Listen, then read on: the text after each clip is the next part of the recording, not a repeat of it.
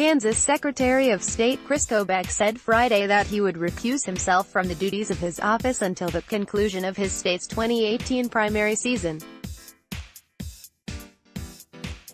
He also took the opportunity to sharply criticize Kansas Gov. Jeff Collier, over whom he has a razor-thin lead in the GOP's gubernatorial primary. Governor had called on Kobach, whose office oversees elections in Kansas, to step aside as the ballots from Tuesday's primary were counted. In a letter to Kobach on Thursday evening, Collier said that the Secretary of State was conveying misleading information about mail-in ballots and that he had heard reports of Kobach telling county officials not to count ballots that had unreadable or missing postmarks. Collier urged Kobach to allow the state attorney general to oversee the recount. In a responding letter Friday, Kobach said he would hand over his official responsibilities to Eric Rucker, the Assistant Secretary of State. "I have carefully considered your request and have decided that it is in the best interest of the citizens of Kansas that I permit another to perform the duties of the Secretary of State until the conclusion of the 2018 primary election process," Kobach said. Kansas statute permits the Assistant Secretary of State to perform the tasks of the Secretary of State in certain circumstances.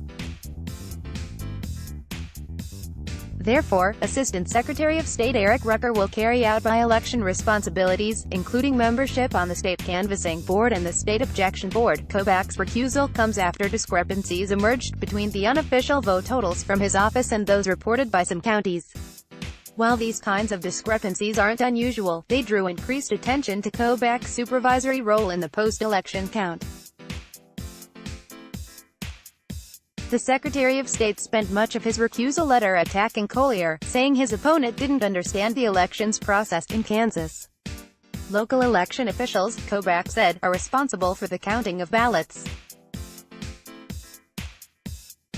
Your suggestion that these same county election officials need to be reminded by you to abide by federal and state election laws does nothing to increase the public's trust in the elections process and is beneath the office of governor, Kobach wrote. Collier had also suggested Kobach was violating a Kansas professional rule for lawyers that prohibits them from giving advice on matters in which they have a personal interest. Kobach claimed that Collier's understanding of the rule would mean that a lawyer could never serve as the state's elected governor, attorney general or secretary of state, because all of those officials are members of the State Canvassing Board, which is involved in elections. Kobach, who has repeatedly spread allegations of widespread voter fraud without evidence, also said that the governor's comments could undermine the public's confidence in the election process. "May I suggest that you trust the people of Kansas have made the right decision at the polls and that our election officials will properly determine the result as they do in every election," he wrote. Kendall Marr, a Collier spokesman, said the governor was not satisfied that Kobach's recusal alone would get rid of the conflict of interest. "While Eric Rucker is a good and decent man, we do not believe assigning Kris Kobach's duties to an at-will employee, whom Sec. Kobach can fire at any time, actually addresses the clear conflict of interest that exists," Marr said.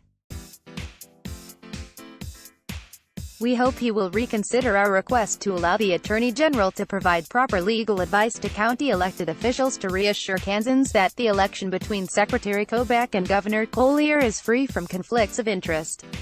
In an interview with CNN's Kris Kobach on Thursday, Kobach had downplayed his role in counting ballots but suggested he would remove himself from the process. "The counties do the counting of ballots, so there's really no point to it, but I said if my opponent wishes me to, I'd be happy to. It's purely symbolic. I don't think he understands the process," Kobach said. "We'll be formally answering his request tomorrow, but I'll give you a heads up. Yes, I'll be happy to recuse myself." Asked on Thursday evening to confirm that Kobach would recuse himself, spokeswoman Denaidre Hebert said, "The Secretary of State doesn't count ballots." Kobach led Collier by 121 votes on Thursday evening, but that tally is likely to change as more provisional and mail-in ballots are counted in the coming days. The story has been updated to reflect Kobach's formal recusal.